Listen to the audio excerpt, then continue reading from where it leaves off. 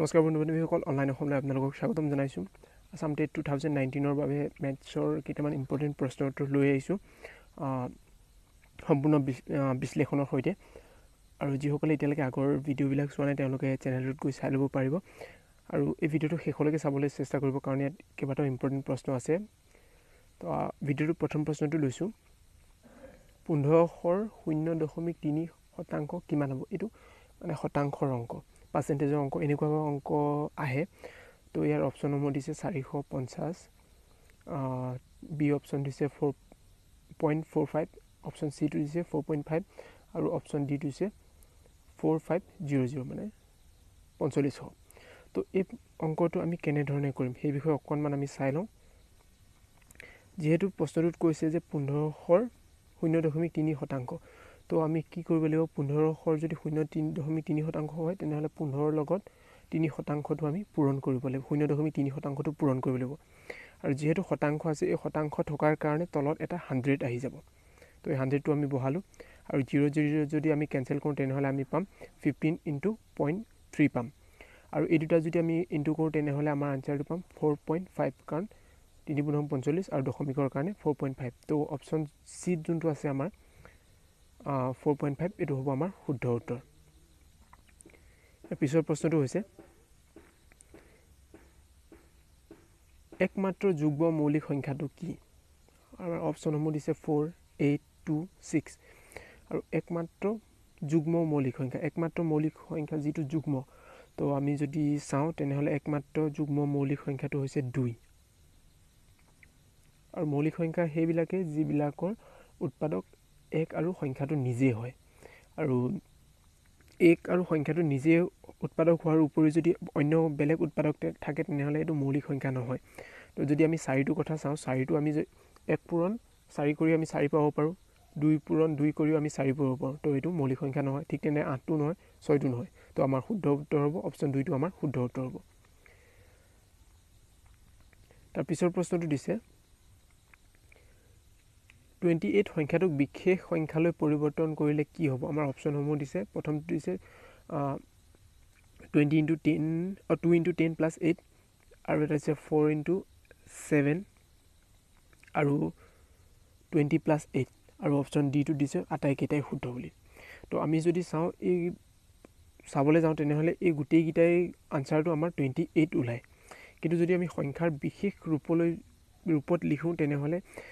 কি কৰোঁ? আমি সংখ্যাটো 28 আছে, 28টো হৈছে দশকৰ ঘৰত 2 আছে, অৰ্থাৎ 2ৰ লগত 10 পূৰণ হৈছে,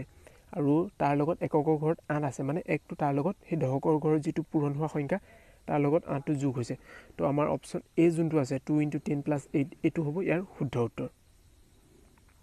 ইয়াৰ পিছৰ প্ৰশ্নটো আছে, এইটো এটা বদমাছ ৰুলৰ অংক দিছে। এনেকুৱা প্ৰশ্ন আহে, ইয়াত দিছে যে 12 × 8 / 4 - 4। তো ইয়াৰ আনচাৰটো কি আমাক উলিয়াব লাগে। তো এই অংকটোৰ কাৰণে অপশ্যনসমূহ আমাৰ দিছে 20 দিছে, 19 দিছে, 7 দিছে, 10 দিছে। তো আমাৰ ইয়াত অপশ্যনটো শুদ্ধ উত্তৰটো হ'ব এ, যোনটো আছে 20 হ'ব। এই 20টো কেনেকৈ পাইছে এইটো আমি কৰি চাম।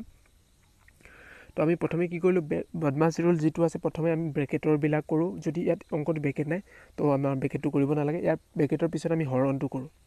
হৰণৰ পিছত পূৰণ আহে, তাৰপিছত যোগ, একেবাৰে শেষত বিয়োগ। তো এই নিয়মৰ অনুসৰি আমি কৈ যাম। প্ৰথমে আমি হৰণটো কৰিম। তো আমাৰ সংখ্যাটো আছে 12 × 8, তাৰপিছত হৰণ আছে 4 আছে। তো আমি প্ৰথমে এই হৰণৰ যিটো আছে 8 আৰু 4ৰ মাজত যিটো হৰণ আছে এইটো আমি প্ৰথমে কৰিম। তো 12টো 12 ভাগে থাকিব, ইনটু তাৰপিছত 4য়ে যেতিয়া 8ক হৰণ কৰোঁ আমি 2 পাম, তাৰপিছত লাষ্টত -4টো আমি লগত লিখি গ'লোঁ। তাৰ পিছৰবাৰ আমি কি কৰিম, হৰণৰ কামটো আমাৰ কমপ্লিট হৈ গ'ল, এতিয়া আমি পূৰণটো কৰিম। পূৰণটো আমি 2ৰ লগত 12টো পূৰণ কৰিম, 2 বাৰ আমি 24 পালোঁ, এইটো আমাৰ হৈ গ'ল। তাৰপিছত 4টো আমি লিখি গ'লোঁ।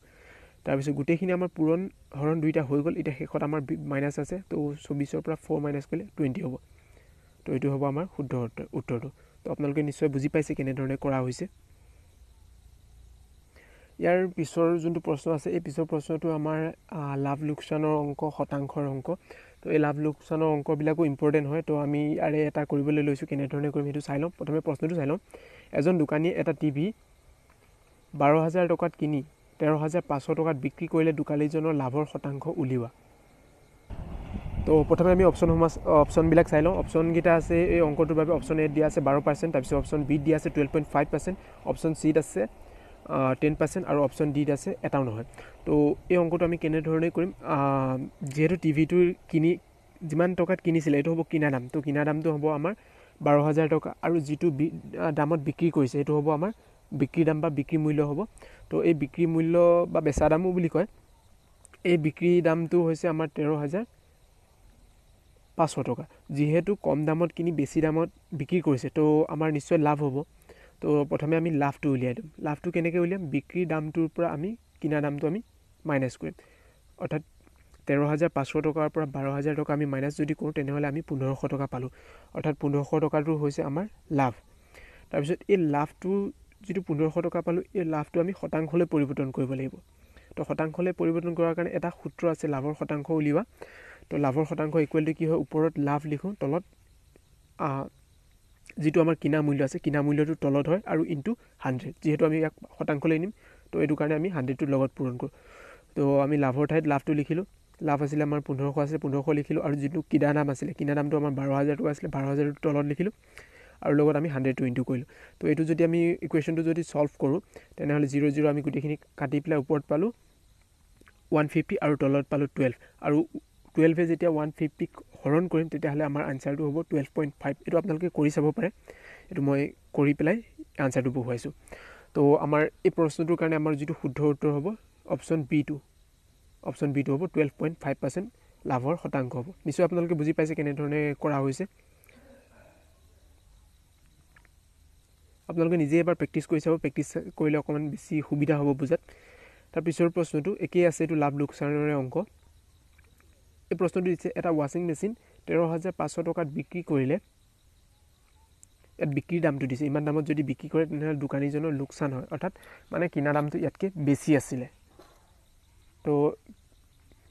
দোকানীজনৰ লোকচান 20% লোকচান হ'লে কিনা দাম কিমান অৰ্থাৎ কিমান টকাত কিনিছিলে তো আমাৰ অপশ্যনসমূহ দিয়া আছে তো এই অংকটো আমি কৰি চাওঁ কেনেধৰণে হ'ব আৰু ইয়াত প্ৰশ্নটো দিয়া মতে যিটো বিক্ৰী দাম আছে আমি প্ৰথমে বিক্ৰী দামটো লিখি ল'লোঁ 13,500 টকা লিখিলোঁ আৰু লোকচান দিয়া আছিলে লোকচানটো আমি 20% লিখিলোঁ আৰু আমি যিটো কিনা দাম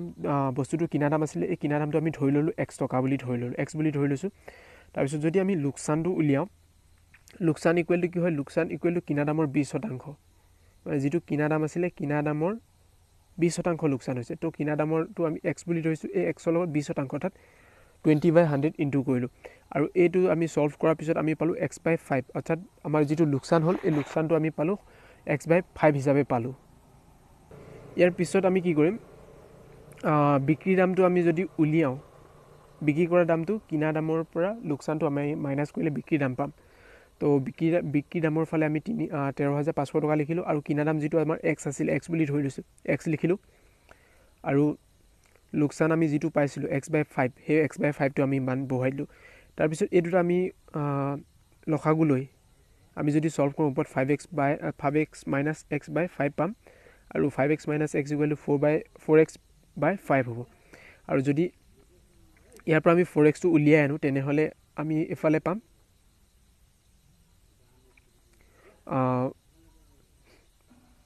13,500 লগত 5টো পূৰণ হ'ব আৰু xটো যদি ৰাখি দিওঁ তেনেহ'লে এই 4টো তললৈ গুচি আহিব ইয়াত অকণমান ভুল হৈ গ'ল ইয়াত আৰু এটা লাইন হ'ব লাগিছিল এই 4টো এফালে 4টো বেছিকৈ হৈ গ'ল তো এইটো যদি আমি ইকুৱেশ্যনটো সলভ কৰোঁ যদি কেলকুলেশ্যনটো কৰোঁ তেনেহ'লে আমাৰ আনচাৰটো পাম 16,875 টকা তো যিটো হ'ব আমাৰ অপশ্যন এ কি দিয়া আছিলে 16,850 টকা এইটো আমাৰ 16,875 টকা এইটো হ'ব আমাৰ শুদ্ধ উত্তৰ তাৰপিছত প্ৰশ্নটো লৈছোঁ এই প্ৰশ্নটো আমাৰ এলজাব্ৰাৰ পৰা লোৱা হৈছে দিয়া আছে যদি xy মানটো দিয়া আছে xy ভেলু দিয়া আছে 6 আৰু x² plus xy² plus x plus y equal to 63 এটা সমীকৰণ দিছে তাৰ মানটো 63 দিছে তেন্তে আমাক উলিয়াবলৈ দিছে যে প্ৰশ্নটো সুধিছে x² প্লাছ y² মানটো কিমান তো অপশ্যনসমূহ দিয়া আছে তো অংকটো আমি কৰি চাম কেনেকৈ কি হ'ব প্ৰথমে আমাৰ যিটো সমীকৰণ দিয়া আছে এই সমীকৰণটো লিখি ল'লোঁ সমীকৰণটো দিয়া আছিলে x² plus xy² plus x plus y equal to 63 আছিলে তো আমাৰ প্ৰথমৰ যোনটো দুটা আছিলে x² প্লাছ xy² ইয়াৰ পৰা আমি xy দুইটাতে দুইটাৰ পৰা x y আমি কমন ল'ব পাৰিম যেহেতু কমন লোৱাৰ কাৰণে আমাৰ ইয়াত x আৰু y থাকি গ'ল আৰু বাকি শেষৰ যেটো x y আছিল আমি এটা ব্ৰেকেটৰ ভিতৰত একেলগে লিখিলো তাৰ পিছৰ লাইনটোত কি কৰিলো এই দুইটাৰ পৰা আমি যদি x y টো কমন লওঁ তেনেহলে ইফালে ইয়াত x y থাকি যাব আৰু প্লাস 1 এফালে হ'ব তো ইয়াৰ পৰা যদি যেটো x y মানটো আমাক দিয়া আছিল প্ৰশ্নটো 6 বুলি দিয়া আছে এই x y ঠাইটো আমি 6 মানটো বহাই দিলো তো x + y * 6 + 1 অৰ্থাৎ 7 হৈ গ'ল আৰু এফালে 63 আছে তো এতিয়া আমি x + y * 7 পালো আৰু ইফালে 63 আৰু x y টো যদি x + y টো যদি আমি ৰাখি পেলে 7 টো ইফালে লৈ যাওঁ 7 টো তললৈ আহিব অৰ্থাৎ 63/7 অৰ্থাৎ ইয়াৰ মানটো আমাৰ ডিভাইড কৰিলে 9 হৈ যাব কাৰণ হাতে 63 হৰণ কৰিলে 9 বাৰ যাব তো আমি দুইটা ফালে যদি এতিয়া আমি পালো কি এটা সমীকৰণ পালো x + y = 9 পালো তো আমি যদি এই দুই ফালে যদি স্কয়াৰ কৰি দিও তেনেহলে এফালে হৈ যাব x + y হোল স্কয়াৰ হৈ যাব আৰু এফালে হ'ব 9 স্কয়াৰ হৈ যাব তো